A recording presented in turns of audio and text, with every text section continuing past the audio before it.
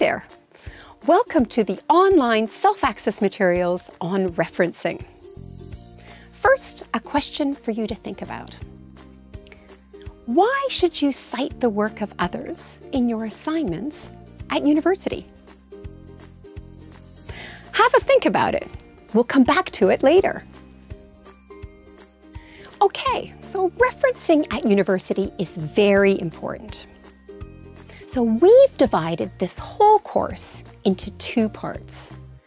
One for APA and Harvard styles, and the other for IEEE style. Depending on which discipline you're studying, you'll need to choose one of these referencing styles.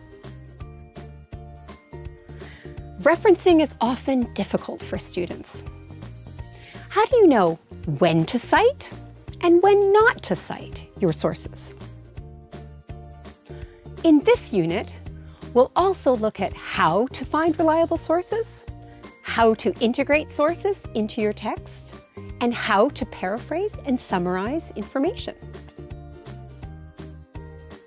And there's more. At the end of the unit, be sure to check out our further learning materials. Here we've gathered extra information and more videos with tips, tools, and tricks for you to use. And if you're still unsure about anything in this unit, you can always ask the staff in the Independent Learning Center of your university. So, have you thought about that question?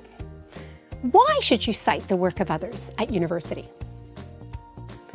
Well, there are many reasons. But have a look on the screen now for the main ones.